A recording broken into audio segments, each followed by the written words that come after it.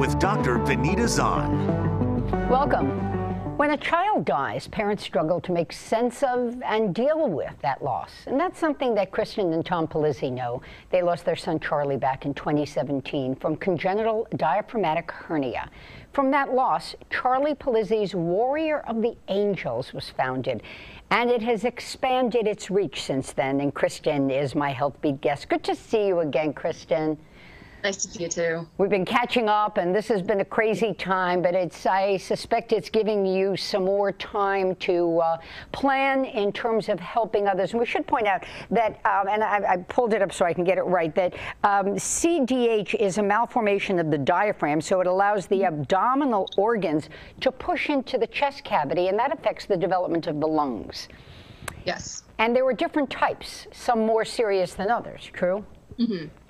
Yeah, typically if the liver is up, it's more severe because it's a denser organ. So it affects the lungs more and affects the development of the lungs and the heart more because it'll push over the heart more and affect the heart and the functionality of the heart as well.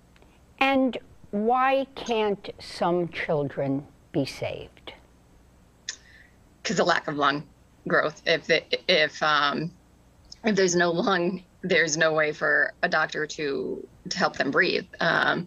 There are certain therapies such as ECMO that's basically life support that basically breathes for them and pumps their heart for them. But if there's no lung to pump, then they can't. Yeah. It doesn't work. And it's a surgery, so that the child has to survive that surgery in order to make it through and survive. So there are therapies, but right now it takes a lot to get through those therapies, and if they're not strong enough or they don't have that lung capacity, they don't survive. And this has developed in utero, so the lungs are not developing well as they are developing. Yes, so first trimester usually would develop. Yeah. You're reaching out now to work with Albany Med and the NICU. Talk a little bit about that project.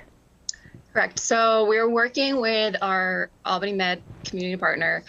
We have started a program called Soothing Hearts, and we are going to be launching it later on this year. It supports parents of infant loss.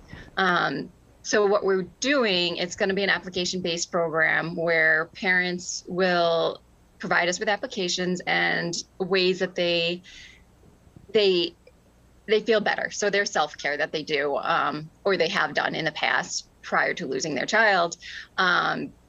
So what we want to do is provide those self-care activities to them, because I know, my husband knows, and a lot of people that I've spoken to know that after losing your child, you're not really concerned about yourself so much. You're concerned about what you can do for your child, even though they're not here. So saying that it's really difficult for a parent to take care of themselves.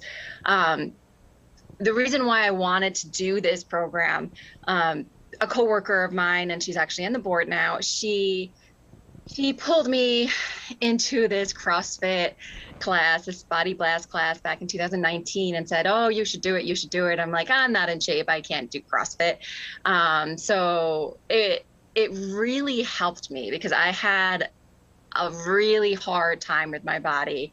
After Charlie, I miscarried twins that year too. So I really was not happy with my body. So with that class, it really helped me feel a lot better. I was even to the point where I didn't even want to touch my own stomach because I was just, it just was very uncomfortable for me. And now I'm much more comfortable, and I've grown, and I've had that strength, and I have that ability to know what can help me. And I mean, I'm over 3 years out. He was born on February 19th, 2018. And I just know that parents need the help, and that's why we started this program. And so let me ask, before we have to let you go, because I'm watching the clock, Kristin, what kinds of things, if you will? So you would go online for something that you've created. So if I know somebody who perhaps just lost a child, I would say, you want to go to this website, and what will they find there? They'll find a short application, just their information, a little bit about themselves. how old their child was and where their child was born, and they can be as descriptive as they want. And then we provide a space for them to give the information of what kind of self-care they appreciate. If it's a sporting event that hopefully we can go to sooner than later, or a concert, or a dinner out, or a gym class, or whatever makes them feel better about themselves. So it's a very small, simplistic application, maybe 2 or 3 pages, very general information. So we can get know a little bit about them, and then provide them with the care that they need. So if somebody says that they like to run, you would then work with them to find a running group, to encourage them to get out and run, all of the above? Yeah, absolutely. We've been working, trying to find community partners that would be willing to help with us. We found a few, and some of the things that I found was also like the crafting classes, like where you make signs and different things like that. So we're definitely open, because we're just starting it, for them to have an open space of where they can tell us what they want, because we want to give them what they need to make them feel better, not necessarily you have these 5 options. So we are open within that application of what they really truly need and want. So you're going to be a matchmaker? Yep. And then feed their soul. Yeah. Kristen Polizzi, thanks. Let me know when it's up and running. We'll make sure to get that info out, and all the best to you. It sounds great. What a great project during this crazy time, bringing happiness to others. Thank you. Thank you. And thank you for joining us. And you can get more info on Charlie's Warriors Angels. We've got a link on the WNYT website. We'll see you next time. Be well.